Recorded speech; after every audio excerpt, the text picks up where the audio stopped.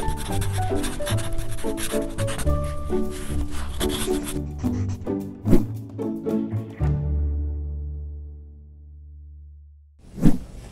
I'm Dawn Durham, and welcome to PaTTANpod.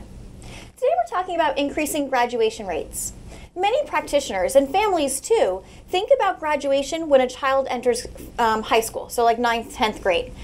But that's kind of a myth. In reality, we really should be thinking about graduation when a student enters kindergarten, and it's something we should be thinking about all the way through, up until every child walks across that stage to receive his or her diploma.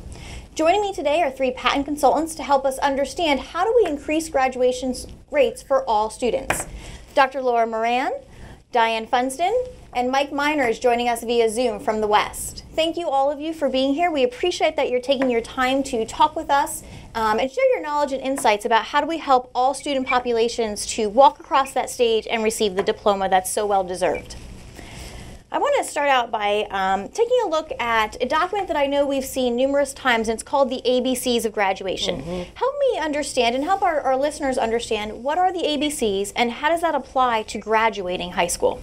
Right, and sometimes when we think of the ABCs, we think of the alphabet, but it's great because Dr. Robert Belfont from Johns Hopkins University has done a lot of research around what are some indicators to say, you know what, this child or this student may be off track for graduation.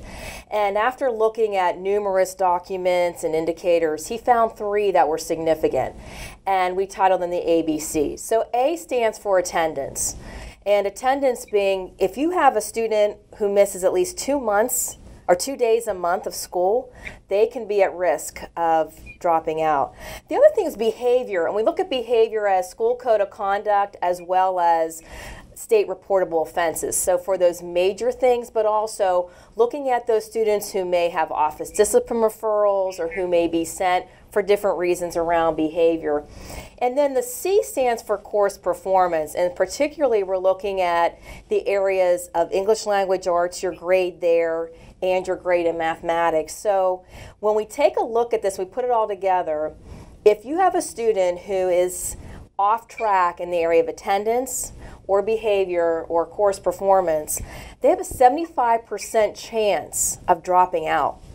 And we found this even as early as kindergarten, as you were saying. Some of this research started in middle school, where we started in 6th grade, and then it's prevalent more in high schools. But actually, we're finding even earlier that if you have a student who's off track, they can be even at risk at an early age. So I just want to make sure I understand, because that number is staggering to me. So you're saying if any student, kindergarten through 12th grade, has some kind of inconsistencies with our attendance, our behavior, and our course performance, something that would be a red flag, they are 75% likely to not finish high school. That's right. I mean, that in itself is just a staggering number to think about.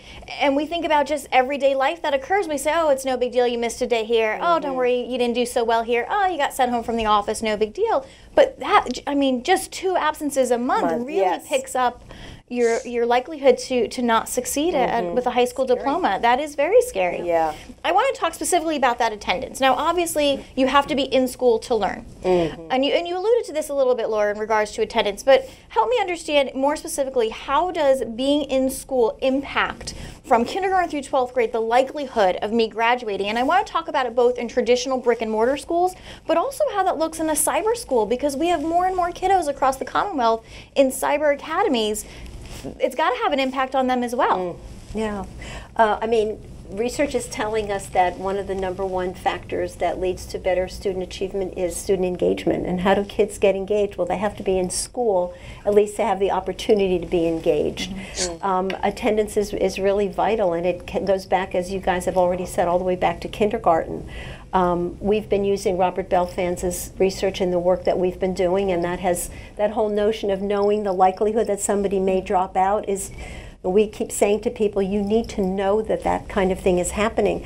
And one of the metrics that we've been following, of course, is something called chronic absence, which is defined as students missing 10% or more of the school days, given for any reason, excused absences, unexcused absences, and days of suspension. So the fact that you have a note from your mom doesn't mean that you're now in school. And so that's just really important. And knowing that and keeping track of that helps us deal with students in kindergarten and third grade who are not able to read, and middle school students who are failing subjects, and high school kids who may be dropping out of school. And I think the whole notion of cyber schools just lends itself to even greater difficulties. Typically in a brick and mortar school, kids come to school or they don't come to school, they're absent, they're in attendance or they're not. It's pretty clear cut, but in cyber schools, they can really set their own attendance policies. And it looks very different across different schools. So in some schools, it may be that you have to submit a certain number of assignments in a week or in a cycle, and then you're considered to be in attendance. In other schools, assignments may be worth a certain number of points, and that contributes to your grade. But in some schools, it's just a matter of logging in. And anybody really can be logging in, and then you can walk away from your desk or from your computer the rest of the day. So there is nothing in Pennsylvania law or regulations that requires a consistent definition of attendance in cyber schools. My understanding is that the only thing that the administrator has to do is to report at the end of the year that they have followed their policy. So that sense of engagement, that sense of relationship is really very different in a cyber setting, and it's really hard on both the students and the staff. I want to circle back to two things you had said. You had said that even though there might be a time when we have excused absences, that's still being absent from school. I know as a parent myself, I think, well, I have a doctor's note, it's okay, it's excused. But in fact, they are out of the learning environment that many more times, and we're increasing our likelihood of not walking across that stage to get our diploma. And I don't think, I know I haven't thought about it, but that's something that I think not just instructional leaders and practitioners, but families need to be thinking about as well. Yeah, and you're right. When you think about 10% of the days, that's 2 days a month. Right. So how many people like know a lot, but it really is. Are out of school 2 days a month. It's really pretty common. The other thing that can get hidden in this is that schools may have a 90% overall attendance rate. So you think, oh, we're doing great. 90% of our students are here on a daily basis, but actually, really look at those 10% of students who are missing, because probably they're your chronic students who then become off track. And so sometimes it looks like a very great attendance rate overall, but we really need to dig down deeper. Who are those students who are absent and who are in that 10%, and find out why. Even if it is an excused absent or not, why are they missing school? You had talked about cyber schools and how it offers another layer of a challenge, being that there's no specific law in our state that says regarding attendance on a cyber school or cyber academy. I want to bring that back up when we talk about the stakeholders in this game. I want to talk about that when we talk about our families and our parents. So let's make sure we do that. Mike, I want to get you in here on this conversation. Talk to me about behavior. Is it just following the rules and being respectful and mindful of what's going on around us, or is there something more about behavior that impacts our likelihood to graduate high school? All right, thank you. Definitely more than that. Behavior is linked to attendance and course performance, as we've been talking about. Missing too much school, which can start at a very young age, is a behavior that's going to impact the student's performance and will alter that trajectory to be on track to graduate. I think typically when we think about behavior, we think of externalizing and internalizing behaviors, but we're also talking about things such as disengagement, missing assignments, being off task, not being prepared, and not accruing those credits that are going to get them moving in the direction of graduation. We collect a lot of behavioral data. We collect office discipline referrals, suspension data, in-school, out-of-school suspension, detention data, even visits to the nurses. Those are all data that you want to take into consideration, and then systemically use that data to inform decisions for the betterment of the larger school, but as well as the individual students that need support.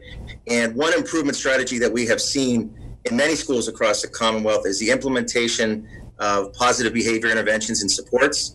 PBIS will provide a framework where you teach, model, practice, and reinforce behavior to all students. And, really teaching that expected behavior across multiple settings is a first step to support students and maintain that trajectory.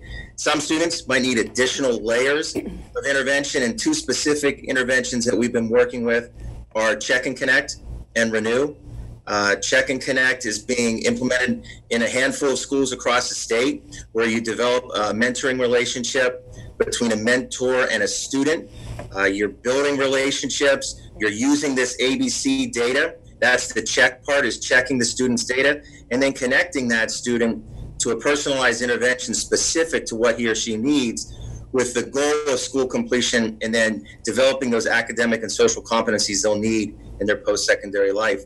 Renew is another one. That's another individualized intervention that is specific. It's about student empowerment, and it's students going through a person-centered planning map where they get to better know themselves. We get to better know the student, and then he or she develops an individualized team, and you put that plan in place. So Check and Connect and Renew, they fall within the PBIS framework, but those are examples of interventions that are out there that can support students across the grade span. So when you talk about behavior, and I want to just mention this, it's not necessarily behavior as in following the school rules, but it's overall the behavior in which you put out there. Your the way in which you go about your coursework, the way in which you're getting to school, the way in which you're building up your ability to kind of self-regulate and monitor yourself. It's what you do, necessarily not the traditional sense of how we think about behavior is, oh, this kid's out of his seat a lot or calls out in class. Not so much that traditional definition of behavior, but what you do and in and around your school day that really impacts your course performance, as well as your attendance and your engagement, as we have said, is a key factor, the engagement in the learning process. Am I understanding that correctly? Yes, that's correct. I think so often in behavior we just focus on adjectives to describe what the student is doing or not doing, but really from a behavioral lens, we're looking at the whole child. So we have to look at them from start to finish, academically, behaviorally, and social emotionally, to equip them with the skills to be successful. Wonderful. And this Check and Connect and this Renew, two interventions that you specifically mentioned, and you said there are others out there. Where would folks, if I have instructional leaders out there who are listening, where would folks go to get information on Check and Connect and Renew that could potentially be a source of resources for them? I would contact one of your local PaTTAN consultants. There's information specific to both of those interventions. We offer trainings throughout the year. Also, specific to Renew, there are intermediate units that offer training. So if you reach out to your regional PaTTAN office, we can provide a lot more information on those interventions. All right, it's a great resource, and I know I don't think we put ourselves out there enough as PaTTAN consultants. That regionally in the Harrisburg region and Malvern and out west where you are, Mike, is those are your go-to places, and then as well as your intermediate units are your next step for getting these resources and this knowledge into the hands of the practitioners and those that need it. So I thank you for that. In course performance, we talked about that engagement, being present, the overall behavior of what you do to perform in the classroom. I want to pivot though to talk about the stakeholders in the game here. There's a lot of stakeholders that we need to consider about. And Diane, I know we talked about parents and families, so let's start there.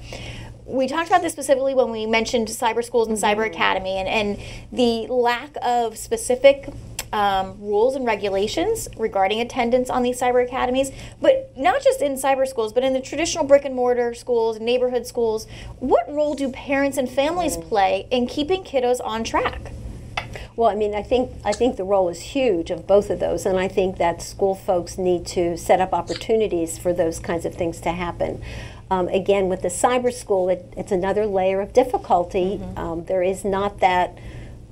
Parent conferences are virtual. IEP meetings are typically virtual, so there's that connection is not there. But it's really important to form that connection for sure.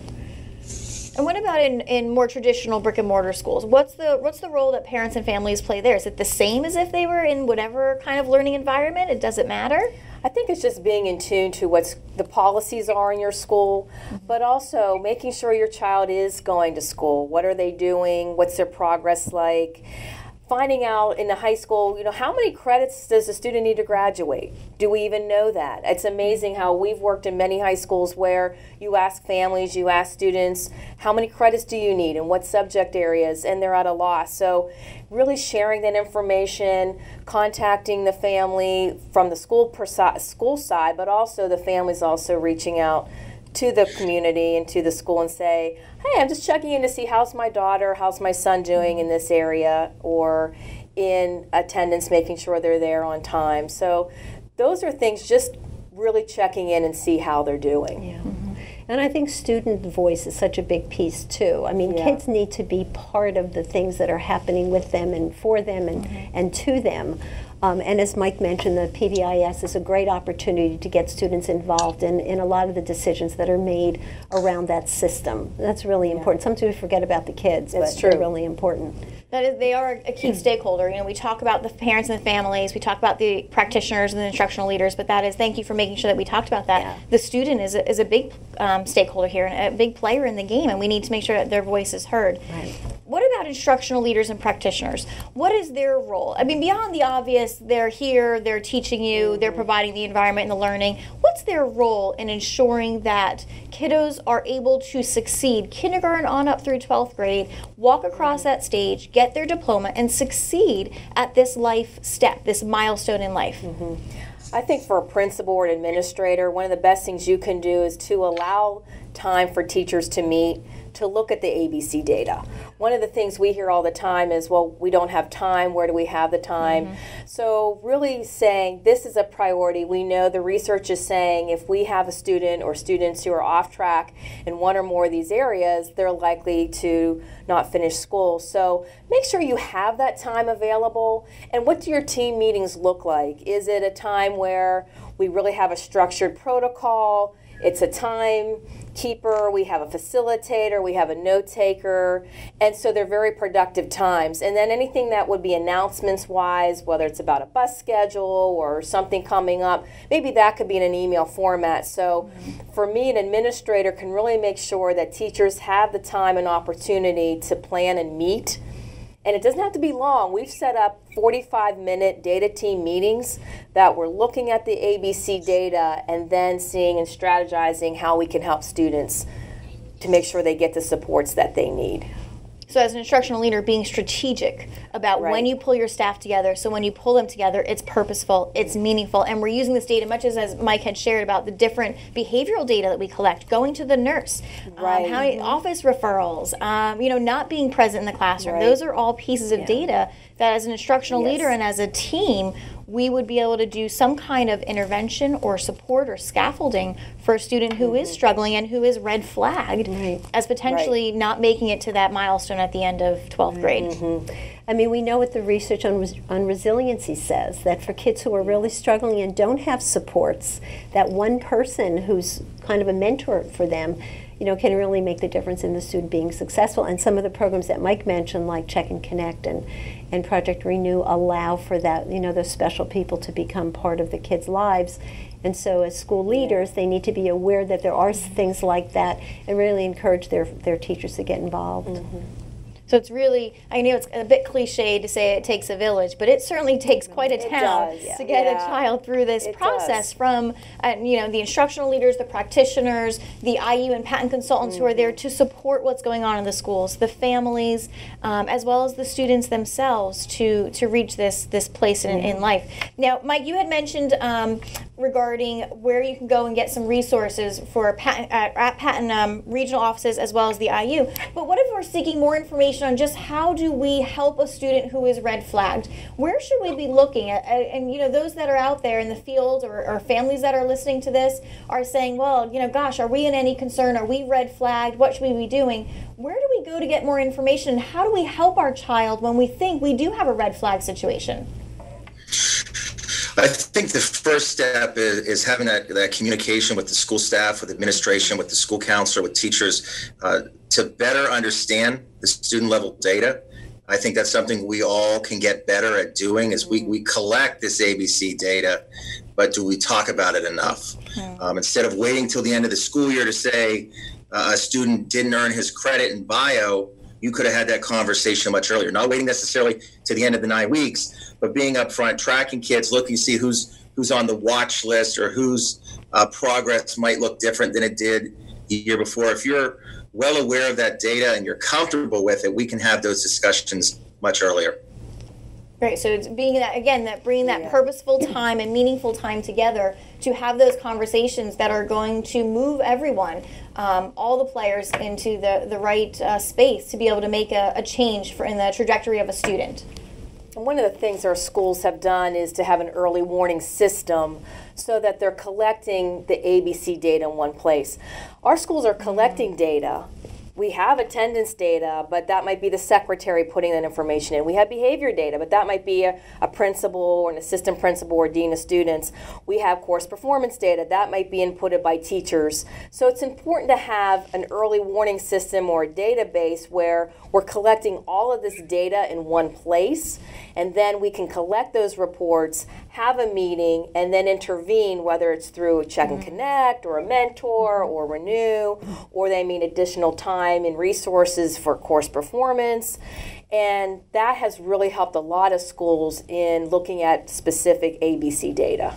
So I wasn't thinking of that, but yeah, putting all the data in one place. I mean, when we were back in the classroom, and it's you got to pull it from this file, and then you got to download this report, and then you got to go on this website and get that can be a bit of a hassle. And I hate to say it, but I think maybe sometimes we would say, well, we just won't look at that because it's too hard to go get that data. Right. But when it's all in one place, it's very easily accessible, and then we can really sit and analyze it and look through that. Yeah, right. And I think another piece of that is once we have the data, we have to have the right people at the table who are looking at the data. So there have to be that combination of general educators, special educators, administrators, counselors, psychologists, the people who really are, who really will be responsible for looking at that and then moving forward with it.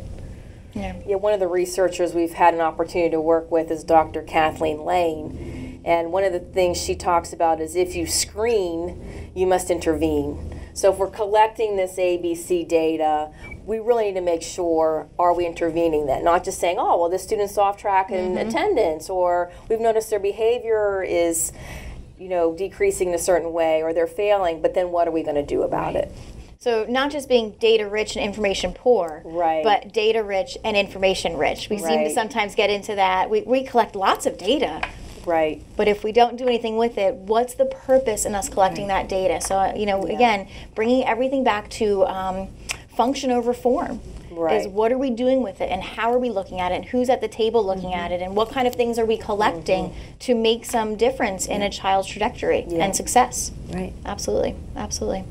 Well, I appreciate Laura, Diane, and Mike. Thank you for joining us via Zoom. I know that's never always easy, so I do appreciate you joining us from out west. You've helped us, instructional leaders, practitioners, and families and students really understand that this is a lifelong journey. This is not something we start thinking about at the end of high school, that this starts as soon as we put the little ones on the bus when they're 5 and all the way through up until 12th grade into high school, and it's something that we need to prepare for. Now, I do have a question for all three of you, and I'd like all three of your input on this one. We really strive to inspire educational growth. We want practitioners in the field to be thinking about how to grow professionally. So what's your advice for those folks out there listening? How can they grow professionally? What would you say to them? I'm going to head to you first, Laura. One of the things I'd say is really try and connect with your students. I know that sounds so simple, but learn their names, greet them at the door when they come in the morning, maybe do some focus groups, do student surveys, find out what the students are saying, what's working and not working. And particularly as an administrator, the more visible you are, the more they see you, it will just really enrich your environment, whether it's for the students, the families, and the teachers if they can see you. So I just would say be as visible as you can. And try and get into those classrooms as much as you can. I know that's not easy as an administrator. There's a lot of paperwork or barriers that may interfere with that, but as much as you can, connect with them as much as possible physically. So be with the students in the building. Yeah. Be there, be present, let them know who you are and that you care about their ultimate success. Yeah. Great. And I would add that, we've talked about if you screen, you must intervene. Well, you need to know what it is to intervene with. And so it's important to be aware of the evidence-based practices, the high-impact strategies, some of the work of John Hattie and Robert Marzano and folks like that have really isolated and identified high-impact strategies. I think to be able to share those as a staff, to have time for a professional learning community, to take advantage of the resources that are out there, like through PaTTAN and the intermediate units, because we need to know how to move forward. In other words, just to say our kids have issues, let's do something, you need to know what it is to do. So that you can intervene correctly. Yeah. Because otherwise, we're playing darts in the dark. Yeah. And that's not getting us anywhere. Right. Exactly. Right. And Mike, what would you say to folks out there who are listening, and how to inspire them to grow professionally in the field? One thing I talk a lot about in trainings is, be comfortable and be confident with your data. Understand your data, use it instructionally, programmatically, use it for staffing purposes, and really work on empowering each other. Empower your fellow educators, leaders empowering educators, and then empower your students so that everyone knows what the goal is, what the mission is, and then continue to strive for that each day. Wonderful. So again, using that data in a purposeful, meaningful way so that it means something and you can start making an impact on the learners you have in front of you. Excellent. Thank you again to Laura, Diane, and Mike. I truly appreciate you being here with us. Thank you to all of you in the field. You truly inspire educational growth in your students every day. A special thank you to John Ragsdale for producing this podcast. See you next time on PaTTANpod.